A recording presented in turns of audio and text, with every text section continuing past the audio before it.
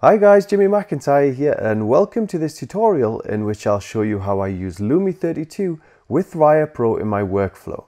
Now if this is the first you're hearing of Lumi32, it's a world first in that it's a 32-bit luminosity mask that brings us a whole load of new functionality like lab mode, individual RGB channels, user-defined presets, a dynamic histogram, and if you want to learn more, appearing in the top right hand corner of the screen right now is a link. If you click on that, you'll see a video which details more of the functions within Lumi32. Now, in my opinion, this is a huge step up from Instamask, which is a fantastic 16-bit luminosity mask generator, which accesses the masks within Photoshop. But Lumi32 creates its own masks outside of Photoshop, so it's a plug-in panel hybrid. Now, Raya Pro is so much more than just luminosity masks. It has something for every step of our workflow. So it has color options where we can add or remove specific colors, add warmth, add a cooler hue. We have color correction options. We have a dodge and burn panel where we can also add details, create a beautiful Orton effect, a fake HDR effect, zone contrasts. We have a filter and finish panel where we've got revealed dusts, sharpening for the web, lots of different functions. And we also have two panels which include options for exposure blending for people who are new to exposure blending. And of course we have the Raya Pro hub right here. So how do we combine Lumi32 and Raya Pro? Well, let's look at this image. We've got three open windows here for my three exposures. Now I want to collapse these into one window. So all I need to do in Raya Pro is press stack, and that will collapse all of those windows into one, and we're left with three layers, sorry. Now all we need to do is blend those layers. So we've got the brightest one on top. In the middle, we've got the darkest exposure, and we have our base exposure in the middle. We want the darker exposure for the sky. We want the brighter exposure for the foreground and all those lovely details. So this is where Lumi32 comes into play. I can open up the panel and I'm going to build all the masks around the brighter exposure. And the reason why I'm doing that is because we can make a better selection of the foreground and exclude the sky here, because you can see there's a big difference in terms of brightness between the two. In other words, the sky's nice and white and the foreground's dark. In the darker exposure, we don't have that distinction. We have information in the sky and the foreground's dark, so it'll be harder to create a mask. So what we need to do is make the brighter exposure visible, but we can select the darker exposure. Now I want to create a mask of the sky, so I can press Brights 1 or Brights 3. And Brights 3 does a good job of selecting the sky, so the sky is nice and bright, but the foreground's dark. And if we're happy with that, I can just press apply and it goes on to the darker exposure. So there's before and after. That's the base exposure with the overexposed sky. And now we have that sky blended in. Now I think this blend is a little bit strong, so I'm going to bring down the opacity of that darker exposure. Just a little bit, not too much. Also, I think the water in the foreground is perhaps a little bit dark to the right here. So I'm going to select the mask of the darker exposure, choose a brush, a black brush, and I'm just going to paint out some of that darker exposure in the foreground. I think that looks a lot better. Now I need to bring some information into the foreground here. So making the brighter exposure visible again, I'm going to open Lumi32, and this time we're going to go for a Darks 3.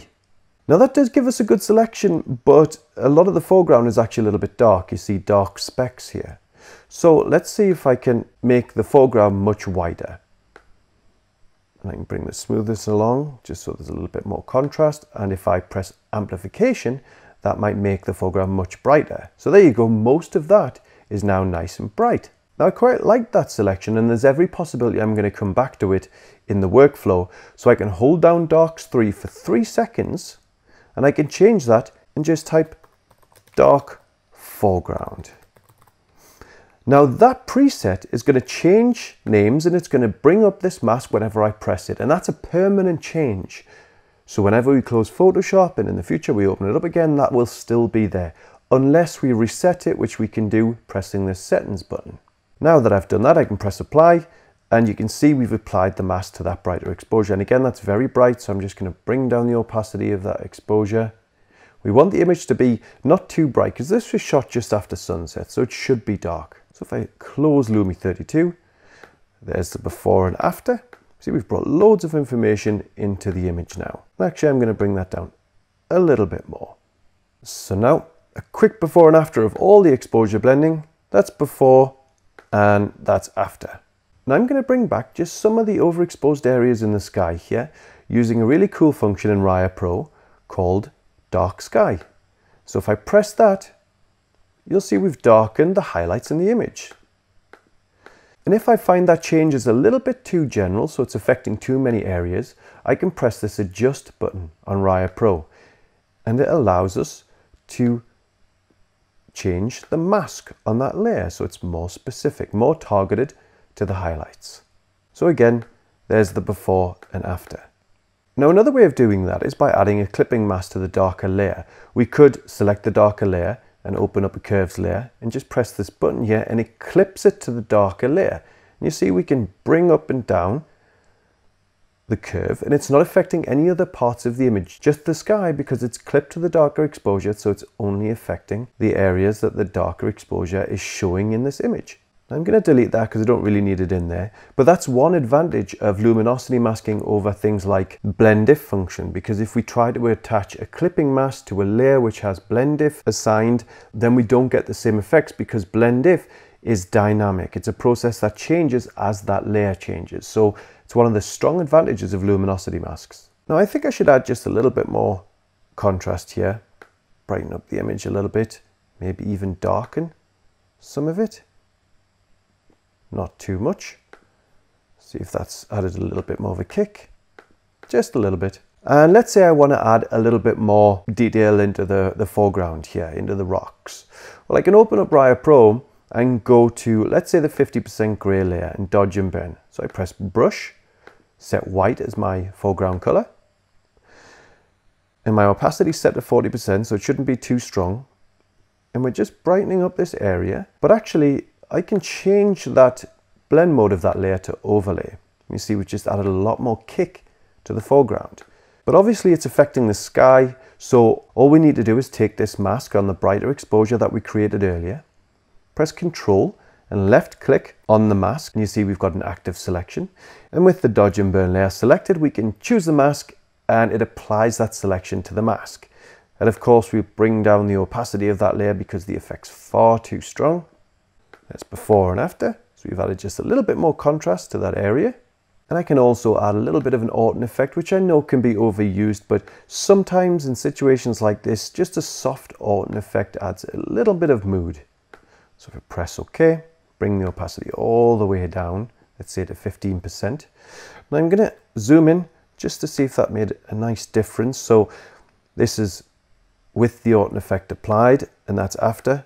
You see, it's just taken the edge off some of that contrast. It's made it a little bit less harsh. But I would completely understand if you don't like the Orton effect, because for me it's hit and miss sometimes. So let's see if I can reach a compromise and bring it down to 10%. Now I'm just going to crop the image because I think we've got just a little bit too much empty space in the sky. And we've got some strange little rocks sticking out here, so I'm going to crop them off. And this gives sort of a panoramic feel to the image, which I really like. And now to finish, I can merge all these layers, go to the filters and finish panel and press reveal dust. And this will reveal any hidden sensor dust.